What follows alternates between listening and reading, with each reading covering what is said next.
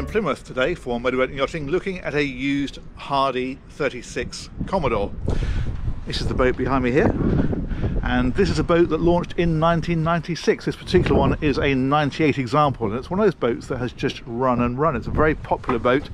Hardy have built 40 of these, and it's a boat they're still building, and it's basically the same right the way through. There's a lot of detail changes. So for example, they now have bonded windows rather than these aluminium framed ones, but in essence it's the same boat all the way through. And it's a boat that is just incredibly practical, and you can see it as you walk around these decks. For a 36-foot boat, the decks on this are huge. It's an aft cabin layout, you can see that here, and that then gives you a deck on the back. There's a table that goes in there and a cushion on there, and then the flybridge is up ahead. But we'll wander around the whole boat and then take a look inside, because I think the interior of this is really where you see the benefit of the layout. So it's got side access doors here, so you can get in both sides. And if you go up onto the front, you can see a really good foredeck area and these deeply bored side decks, which makes it such a nice boat to walk around.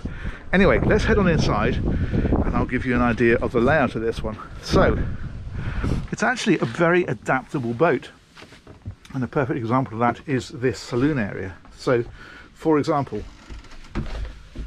this table here opens out for dining, or you can close it away as it is now, and in fact it's also got a mechanism that allows it to drop away to make it like a low coffee table, and in fact in its low position it will slide back underneath out of the way completely.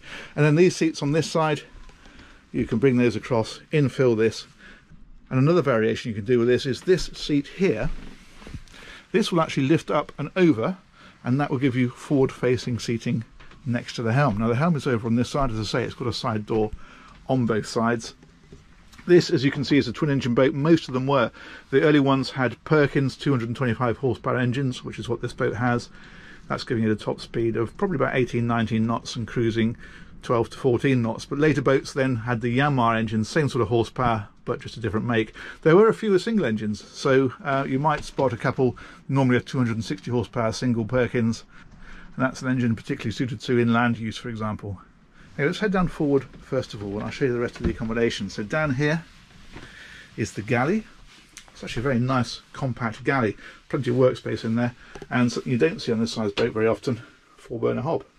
And you've got a grill and an oven underneath that, fridges on the other side.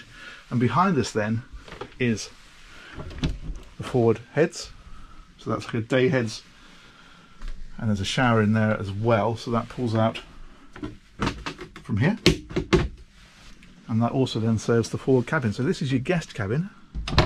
Again, very adaptable because it's got two singles, but actually you can see there's a board here, and this slides out, and there's infill cushions, you can see them either side, they drop into the centre, so you can have that as a double bed if you prefer. So that's for your guests, but come and check out the owner accommodation, because that I think is particularly impressive. So we go to the back of the boat, and that raised aft deck gives you space for this area. So this is your owner's cabin. Double bed in here, plenty of floor space. This is all storage across here, so you've got, for example, cupboards like this, and a pretty decent sized wardrobe.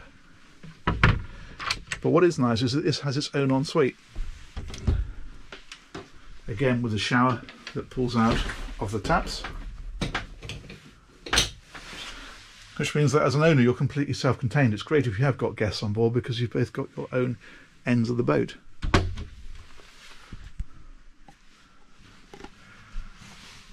So there you go. That then is about the size of that Hardy 36 Commodore, a very lovely solid boat. The owner of this one refers to it as a pocket battleship, and I think it's a really great way of summing this boat up.